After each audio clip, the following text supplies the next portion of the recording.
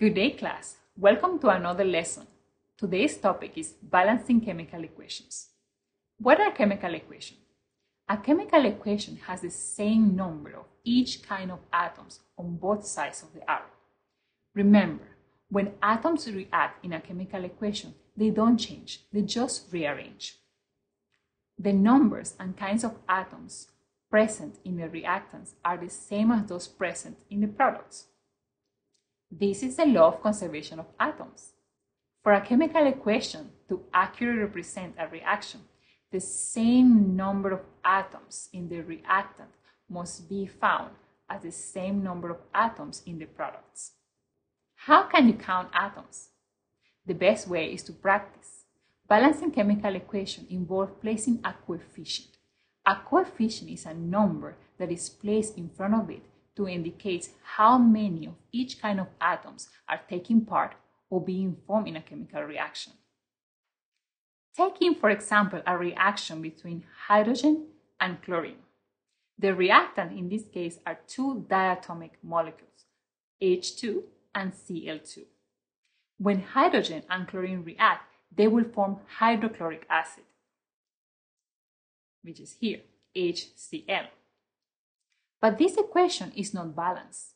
In the reactant side, we have two atoms of hydrogen and two atoms of chlorine. But on the product side, we only have one atom of hydrogen and one atom of chlorine.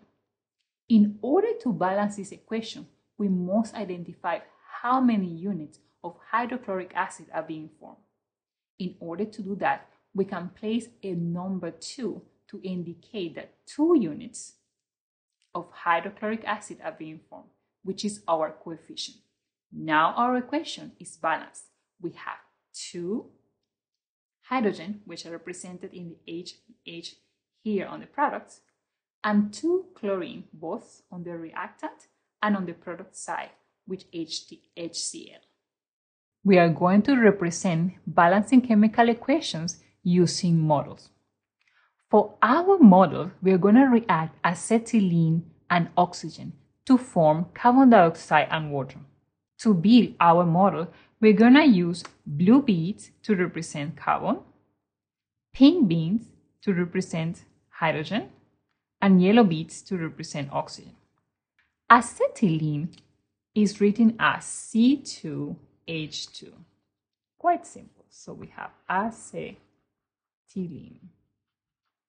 It's going to be reacting with oxygen. Oxygen, as you know, is a diatomic element. So it's written as O2. So we have oxygen. Now, this reaction will yield carbon dioxide, CO2, that's carbon dioxide, and water, H2O, which is water. Let's imagine that I start by giving you the amount that you need to mix up acetylene and oxygen. I will be giving you 2 compounds of acetylene. Remember, to build acetylene, we have 2 blue carbons, so C2, H2. So that's 1 compound, 1 unit for that, and 2 units of acetylene. And they are going to be reacting with oxygen. So oxygen is O2, and I will give you 5 units of oxygen.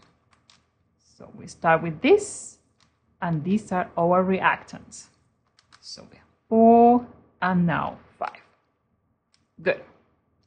In order to make a chemical reaction, remember, we just rearrange the atoms that we have in our formula.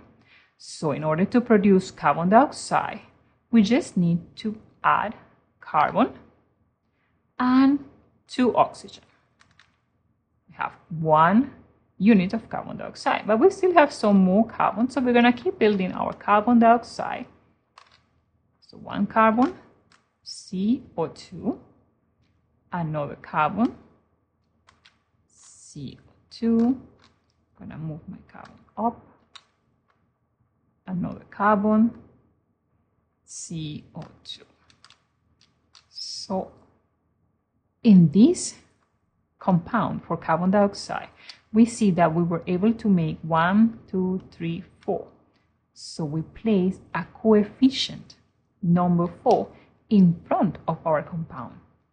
Next, we need to make water.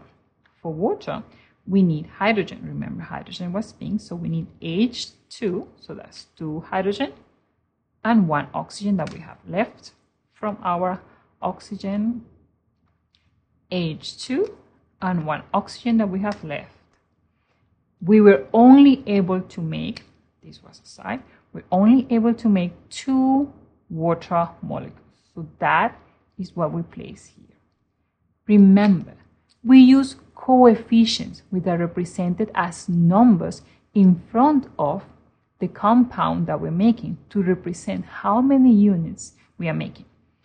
We started with 2 acetylene and 5 oxygen atoms. This is now the complete and balanced chemical equation. If you can prove it, we're able to see that on the reactant side we have 2 times 2, we have 4 carbon, hydrogen, we have 2 times 2, that's 4 hydrogen, oxygen, we have 5 times 2, that's 10 oxygen atoms. On the product side, we have carbon, 4, this is supposed to be a 1, so 4 carbon. The oxygen is affected by the coefficient here, so 2 times 2, that's 8 oxygen. But we still need to add all the oxygen that we have here that is affected by the 2 here, the coefficient. So 2 times 1 here, that's 2.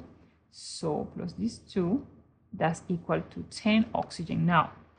And hydrogen is going to be 2 times 2, 4. Our equation has been proven to be balanced because it contains the same number of atoms from both sides, on the reactants as well as on the product side, to be the same. Carbon is 4, hydrogen is 4, and oxygen are now 10. Thanks for watching. See you in the next video.